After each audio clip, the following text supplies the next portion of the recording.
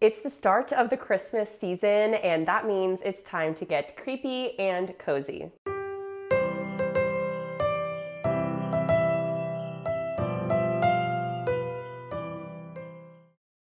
I'm really excited to chat with you about all the books I plan to add to my November and December TBRs because it's just the time of year where I feel like there's just so many great themes, motifs, atmospheres, settings for books that are perfect for any kind of like spooky, paranormal, supernatural reader. I do have mostly Christmas horror and holiday romances here, but I do have about 2 short story collections and 1 nonfiction book that all fit within this theme of just like Christmas, holiday, and winter. Let's dive right in talking about all of the like spooky, paranormal romance books I want to read that are perfect for any Halloween lover.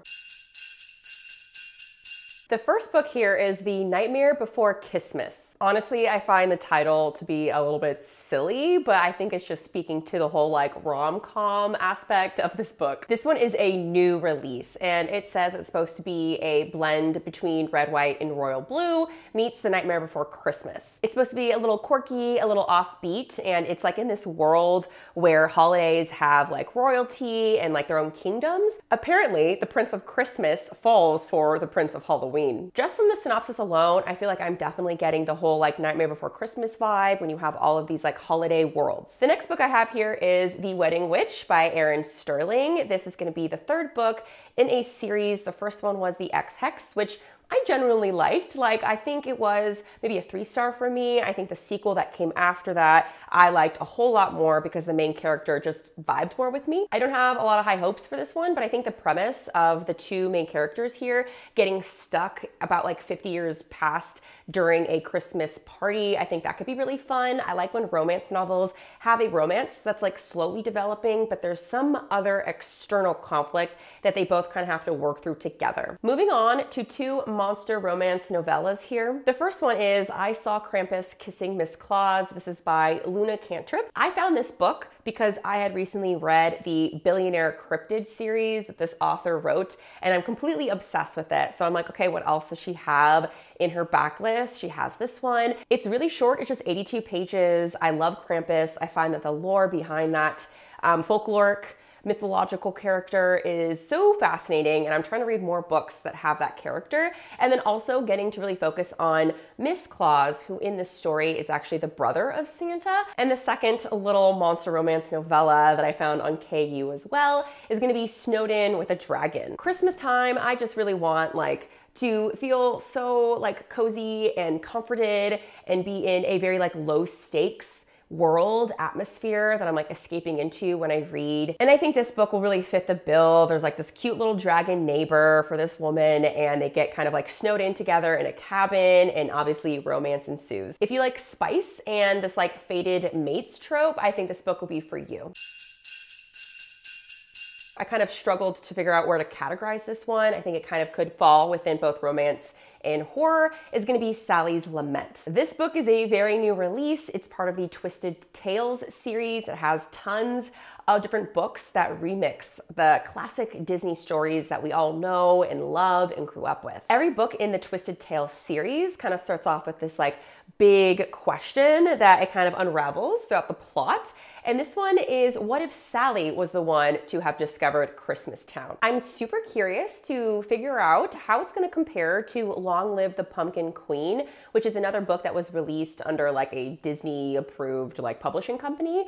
They're not like super similar, I guess. I don't know. In many ways, I could see them being good companion books together. I'll read and I'll find out. I did really like Long Live the Pumpkin Queen. It wasn't like a fave, but I thought it was fun to kind of expand the world and the lore, the background of that movie, which I love so freaking much. I mean, obviously I have Oogie Boogie earrings and, you know, Jack, and there's a little Oogie Boogie here. So I'm down to read anything that has to do with Nightmare Before Christmas. Like, give me more of it. That book is the perfect transition from like my spooky paranormal romances that are Christmas themed to holiday horror. The first book I want to get to here is Krampus by Brum. Brum is an author that doesn't really hit for me. I think that their writing is very compelling and very easy for me to read. It's more so the plot. It's a very unpopular opinion, but I really tried to read Slewfoot and I just could not get through a man writing about very challenging female experiences. It's just kind of tough for me to endure, and then find out like at the very, very tail end of that book, then she has like a good for her moment. It just, yeah, it wasn't what I really wanted to read in that moment. And so I know it's a very unpopular opinion to say I DNF'd Slewfoot, but I did. And I also DNF'd Krampus when I read it for the first time either last year or the year before that. But I'm also a believer that there are certain times and certain moments in your life that certain books are meant for you to be read, that you're open to it, or you've developed your tastes, your palate as a reader in a way that will have you very much open to what the author is offering with their work. So I'm really excited to revisit this book. I know my friend Kelsey from Simon Slashers raves about this one. I'm super into Krampus as a character. So being able to kind of experience a story that is more like on the horrifying side with this character, I think will be a fun experience. Speaking of horrifying rides, I'm super stoked to reread Candy Cane Kills by Brian McCauley. This book came out last year and I ate it up. I thought it was a fantastic, fun ride. I don't think it is the most like fleshed out story because I mean, it is a novella, but it was super fun. And the second I found out that there was going to be a sequel, I immediately pre-ordered that, and I'm really excited to have it. This cover is super fun. It provides a really interesting kind of blend of like religious horror, Christmas holiday. They are gory, they are graphic, it's a slasher. There's some pretty critical commentary regarding religion, but the tone is always supposed to be kind of like fun.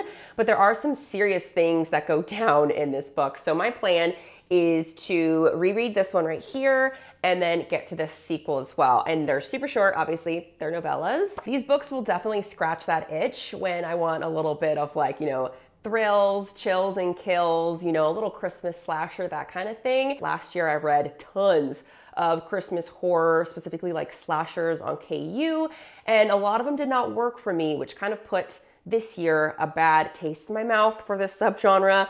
So I'm happy that there's a series here that really does work for me. Another Christmas horror book I want to read is a little bit more on the gothic side of things. It's called The Taxidermist's Lover. This book is about a woman who's like obsessed with this taxidermist. And more so, she's really into his creatures. She has this like experience, this love affair, some kind of like situation with this taxidermist named Henry. And so then it's 1 year later on Christmas Day, she's kind of retelling to us, the reader, what happened.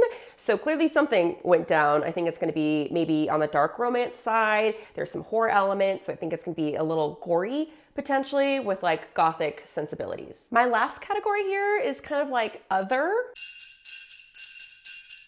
A new nonfiction book released called The Dead of Winter. Sarah Clegg is like a legit historian, and they delve into the lore, the history behind some very iconic Christmas traditions, kind of folk figures and mythologies. This book is going to deep dive into the history and the roots behind our modern day Christmas traditions here in like, you know, the Western countries. And it sounds very similar to a book I read last year, which is called The Fright Before Christmas. This one has gorgeous illustrations, but I think the biggest thing for me that I didn't super enjoy about this one is that it doesn't feel like it's a narrative that has a thesis and kind of like a purpose beyond just kind of being an encyclopedia for a lot of really important concepts within like, you know, the darker side of Christmas. So I'm hoping this book is less a directory about history and it's more just like a narrative, like a traditional nonfiction book. And then I have 2 short story collections that have like winter, Christmas themes,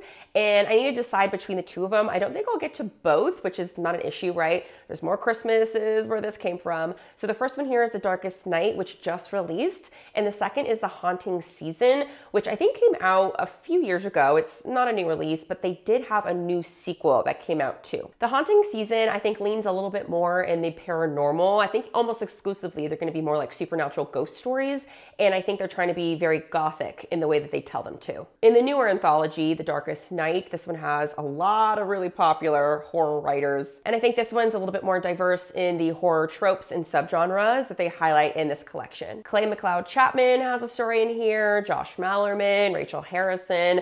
Her story sounds really fun. It's a couple spends their first Christmas together in a cabin, but are they alone or does something else watch them from the tree line? That sounds cool. And those are all the books I am prioritizing this Christmas season. I'm probably going to start diving into this collection of books in late November and take it on into December. I'd love to know which books here you've read, what your thoughts are on them, and what is on your TBR for the holiday season. Thanks so much for watching. I'll see you all in my next video. Bye!